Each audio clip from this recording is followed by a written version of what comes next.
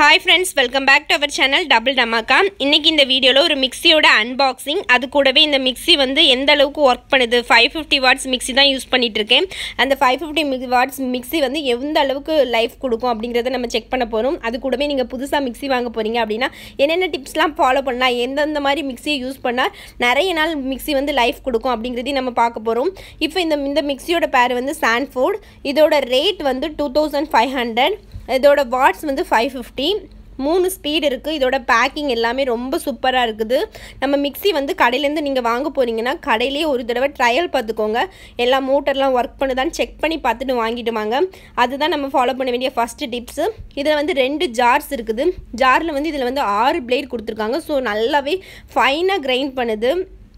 ஹேண்டில்லாம் கொடுத்துருக்கனால நமக்கு பிடிக்கிறதுக்கு ஹேண்டில் பண்ணுறதுக்கு ரொம்ப ஈஸியாக இருக்கும். இதில் வந்து இப்போது இந்த குட்டி ஜாரில் வந்து நம்ம சின்ன சின்ன மசாலா அப்புறம் பவுடர் பண்ணுறதுக்கு அதுக்கெலாம் நல்ல யூஸ்ஃபுல்லாக இருக்குது. பின் வந்து நீங்கள் பார்த்து வாங்கிக்கணும். நீங்கள் கல்ஃப் கண்ட்ரியில் இருக்கீங்கன்னா இந்த பின் இருக்கும். நீங்கள் எந்த கண்ட்ரியில் இருக்கீங்களோ அதுக்கு ஏற்ற மாதிரி பின் இருக்கான்னு பார்த்துக்கணும். கீழே இந்த ரெட் கலரில் ஒரு பட்டன் இருக்குல்ல, அதுவும் மிக்ஸியில் இருக்கான்னு செக் பண்ணிக்கோங்க. இது வந்து உங்கள் மிக்ஸி வந்து ஓவர்லோட் ஆச்சுன்னா இதை ஒன் டைம் ப்ரெஸ் பண்ணிங்கன்னா மிக்ஸி அகெயின் நார்மல் ஆயிரும். ஃபஸ்ட்டு நம்ம மிக்ஸி யூஸ் பண்ணும்போது அதில் இருக்க ஸ்டிக்கர்ஸ்லாம் எடுக்கணும். அது கூடவே நம்ம வந்து இந்த மிக்ஸி பிளேட்லலாம் ஏதாவது தேவையில்லாத அழுக்குகள் இருக்கும். அதனால் நம்ம கண்டிப்பாக ஒன் டைம் சோப்பு வச்சே வாஷ் பண்ணணும்.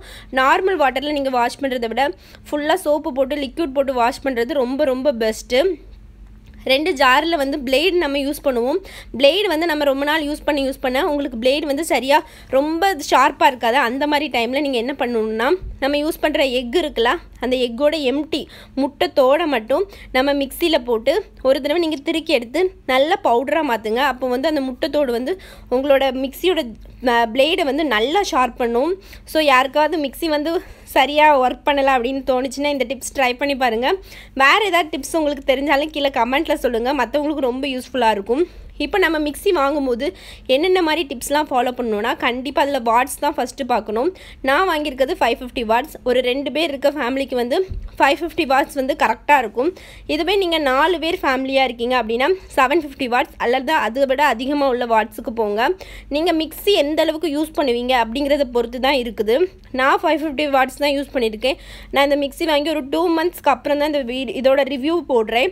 ஸோ இதோட மிக்ஸி வந்து நல்லாவே இன்னும் ஒர்க் பண்ணிகிட்ருக்கு. ஒரு மிக்ஸியை நம்ம எந்த அளவுக்கு யூஸ் பண்ணுறோம் அப்படிங்கிறது தான் முக்கியம்.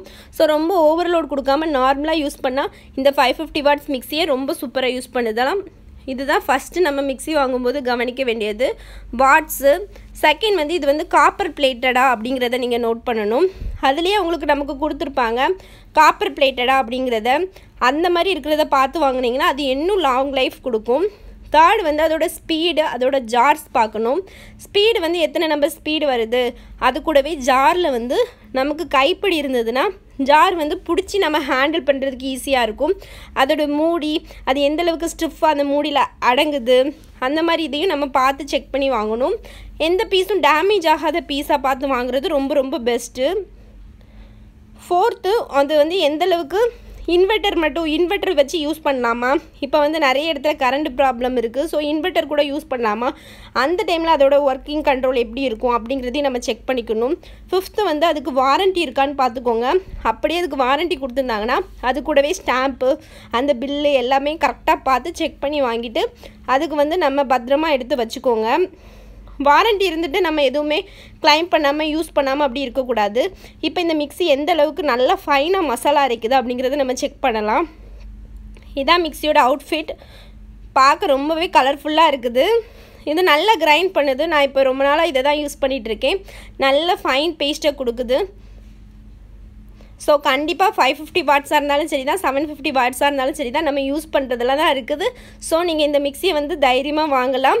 இதோட ரேட்டிங் வந்து நல்லாவே இருக்குது. That's it friend. வேறு ஏதாவது ஒரு மிக்ஸி உங்களுக்கு பிடிக்குமா அப்படிங்கிறத கீழே கமெண்ட் பண்ணுங்கள். உங்களோட ஃபேவரட் மிக்ஸி எது அப்படிங்கிறதையும் நாங்களும் தெரிஞ்சுக்கிடுதோம். உங்களை நெக்ஸ்ட் ஒரு இன்ட்ரெஸ்டிங்கான வீடியோவில் பார்க்குறேன். அது வரைக்கும் பாய் பாய். தேங்க்யூ.